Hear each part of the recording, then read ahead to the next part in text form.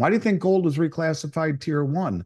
But I want people to understand that this is being done methodically, and they're doing things in a very methodical fashion that when they do say, hey, folks, we're done, dollar's done, thanks for the memories, that they have all of their bases covered. And I think 2024 will be just that, more and more reinforcing of a growing group of countries that represents the majority of humanity.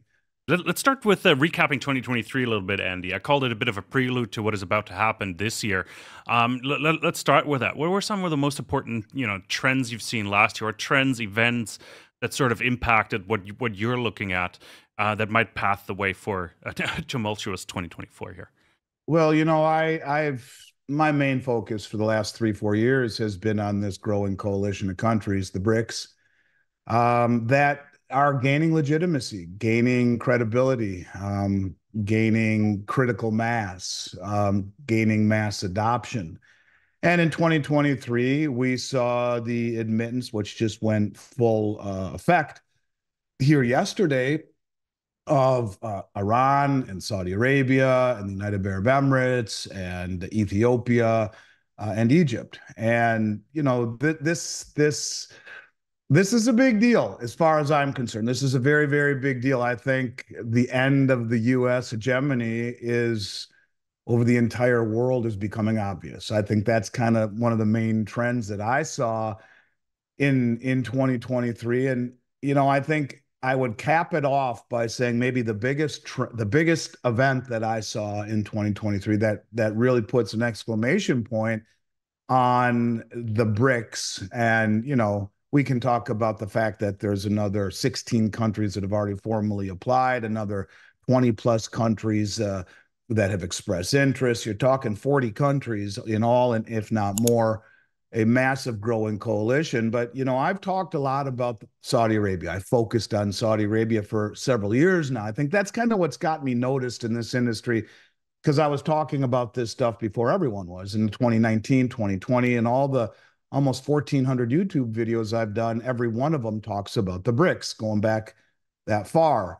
And I've often talked about Saudi Arabia as being the linchpin of all of this. And I would say, look, they joined the Belt Road Initiative along with every other OPEC country in the world. That's 75% of human population right now, 50% of global GDP right now. A growing group of countries that are uniting together. The West isn't part of it. I talked about how they applied for and have been admitted to formally into the BRICS. Huge deal, right? Yeah, big deal. I talked about how they joined the Shanghai Cooperation Organization. This is another big deal that isn't talked about enough, which I think people need to focus on the fact that the SCO is the largest regional financial and military organization on the planet. You can't make these provocative moves against the West. Gaddafi and Saddam Hussein showed that to be true, unless you got your six covered, your rear end. And I think it's easy to say that when Saudi Arabia applied to these groups, the realization that they're being protected perhaps by two of the three largest nuclear arsenals on the planet is certainly something to think about. I talked about how they joined the BRICS New Development Bank. A lot of this in 2023 happened. Not all of it, but a lot. And that was a big deal, obviously, because this is like the World Bank. It is the engine of finance and growth for this new regime. And I want people to understand that, this is something that I see coming. It's not something that's going to happen immediately until it does. It's the logarithmic decay theory. Little by little by little by little by little, and bang, all at once. When is the all at once? I don't know. Brent Johnson and his milkshake theory is very astute. He's been right, and he will be right until he's not.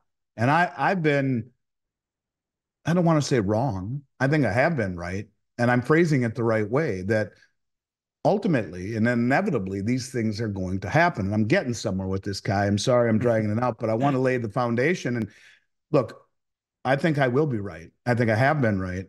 I'm not expecting tomorrow to be the end of the US dollar, but there will come a time when the 500-year dominance of the West and the hegemony and the sanctions and the coercion and the bullying and doing things in a not in a cooperative manner will have run its course. The mismanagement of the world reserve currency will have run its course.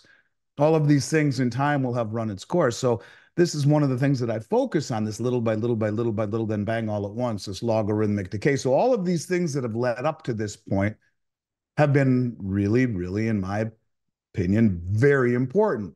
Now we see Saudi Arabia in Davos in 2023 tell the folks at the World Bank meeting that, yeah, we're interested in listening to other currencies talk about paying, other countries talk about paying for oil in other currencies. Remember, it is the backing of the petrodollar, the fact that Saudi Arabia and OPEC have valued oil in dollars for 50 years that has given the dollar its petrodollar status, given us the world reserve status. And there was a comment made in 2023 that was incredibly provocative, not the most provocative thing, which is coming, I'll talk about in a second. But look, Saudi Arabia said, look, China is our most important partner in oil sales this year and for the next 50. Well, that's a big statement, right? It's been 50 years that we've been protecting the Saudi kingdom and had this privilege.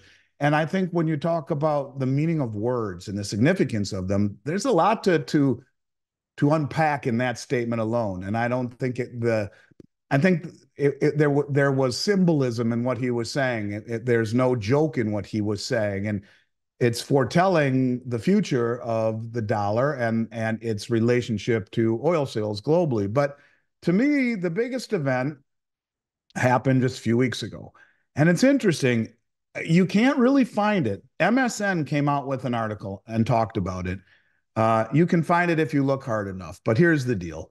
So Saudi Arabia doing all of these things has been my main focus, right? And certainly I think ultimately there will come a day when Saudi Arabia and the rest of OPEC say to the West, listen, you guys have signed an executive order to go green. We respect that. We appreciate all you've done for us. But we're now joining with a growing coalition of countries that represents the majority of humanity who doesn't have aspirations of going green. And so we're going to hitch our wagon in a different manner, but thanks for the memories. And that's when it becomes a religious experience in this country as the world dumps dollars because they don't need to stockpile them. This synthetic demand that has been created for 50 years to buy oil is no longer necessary.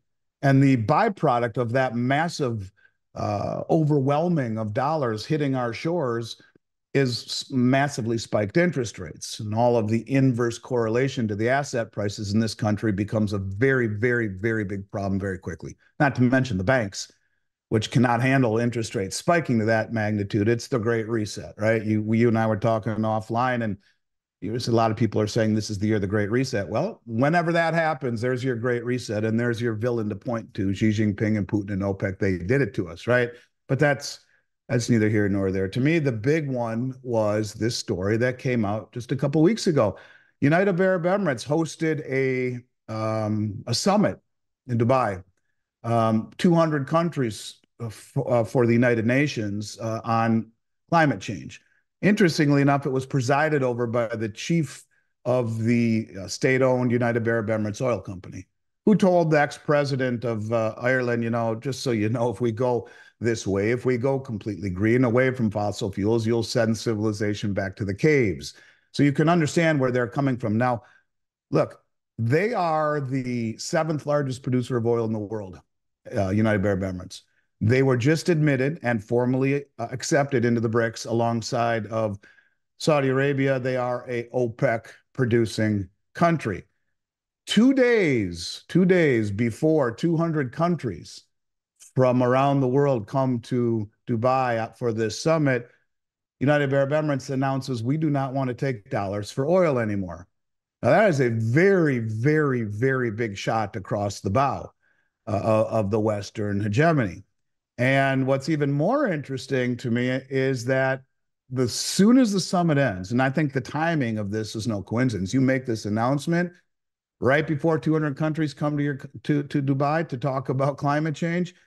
And right when the summit ends, you get Putin, who hasn't left the country but twice in the last 2 years because of the Western bounty on his head, decides to fly in an impromptu meeting to the United Arab Emirates, flanked by 4 MiG fighter jets.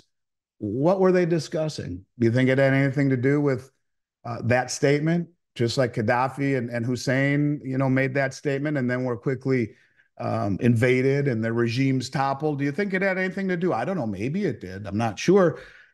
And then he goes directly to Saudi Arabia, where the day after he leaves, OPEC announces an increase to 2 million barrels of oil per day that will be decreased. So increasing the decrease of 2 million barrels per day. What you are seeing are these countries forming alliances. They are taking the place of the Western alliances. So to me, maybe the biggest development of 2023 was the United Arab Emirates making this announcement in a manner that has been largely ignored by the West.